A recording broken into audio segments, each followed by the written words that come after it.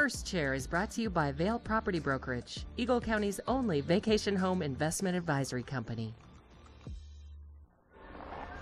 Thank you so much to Vail Property Brokerage for really allowing this to be my office this morning. I mean, it doesn't get much better than this. Now, Beaver Creek reported 2 inches in the last 24 hours, but those reports come out around 5 a.m. And just recently, the crews came out here and they were brushing off all of the chairs and the tables, and you can see that they're already covered again. So things are looking good, and it's also light and fluffy. Watch this.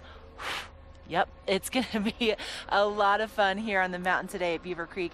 Now, for the conditions, we have every single one of the lifts at Beaver Creek turning today. So 23 out of 23 lifts are operating.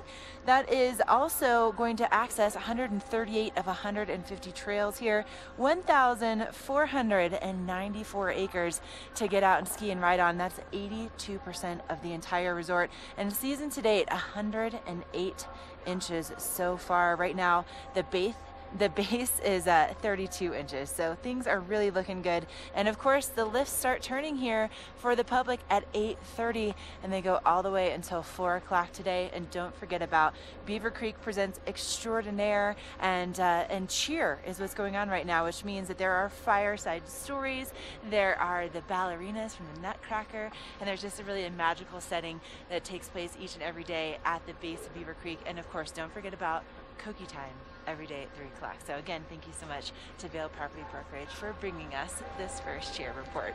We still have more ahead here on Good Morning Vail, and you don't want to miss out. So stay with us. We're going to take a quick break, and we'll be right back with more gorgeous Christmassy views just like this one.